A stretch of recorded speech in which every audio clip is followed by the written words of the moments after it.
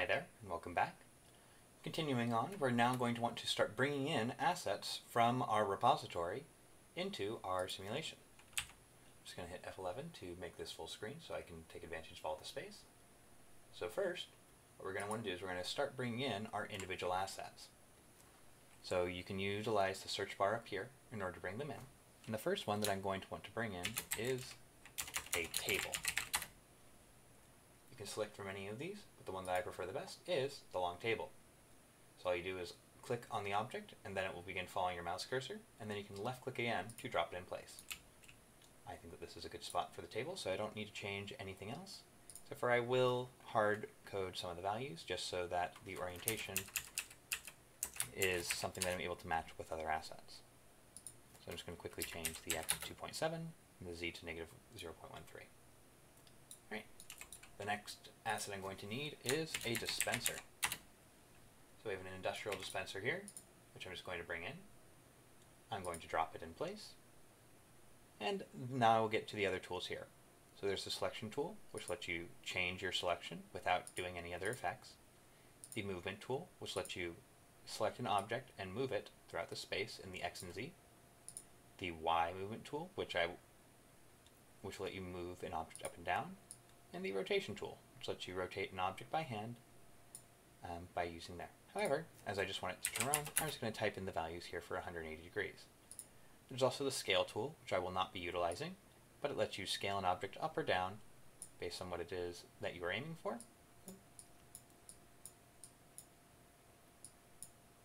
Okay, so you're able to change the size, or the delete, which will let you delete an object from your space, and if you don't like being bothered and being asked these questions every time you delete, you can just do not ask the next time, or you can hit cancel if you accidentally have selected something.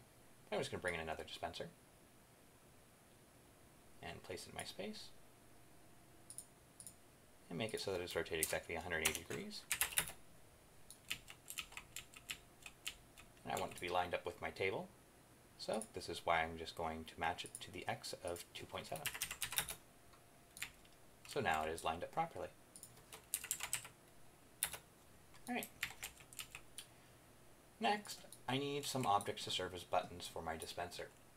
Luckily, I have these cylinders in here. So I'm just going to bring in 3 cylinders, one gray, one red, and one white. So if I bring my gray cylinder, I can scale it down to what is more appropriately sized for a button. I find that 0.1 is about the right size.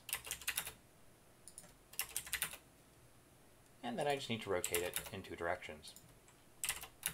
So 90 for X and 90 for Y. Then I can move it to what I find, or what I think is a good height, and then just embed it within my machine where I like it to be. So I'm just going to do 2.15, and then 2.2. And I can just easily adjust the Y height to whatever I find to be best. I'm just going to go with 1.3. Okay, so that would be my white button. Next I will bring in a red one, which again I'm just going to scale down to be 0.1. Rotate it 90 degrees in the X and Y. And then I'm just going to match it in its positioning with the gray cylinder. 1.3. And then offset it by 0.2. So it's just along that same line. And my last button will be the white cylinder, which again, we're just going to scale it down.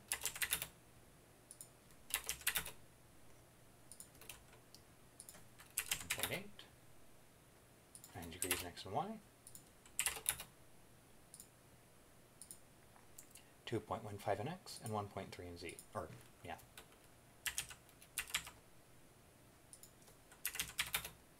.13 in X and 1.3 in Y. My bad. And 1.8 in Z, so it's awesome. So now I have 3 buttons lined up along my dispenser. Last that I need are my actual connection pieces. Or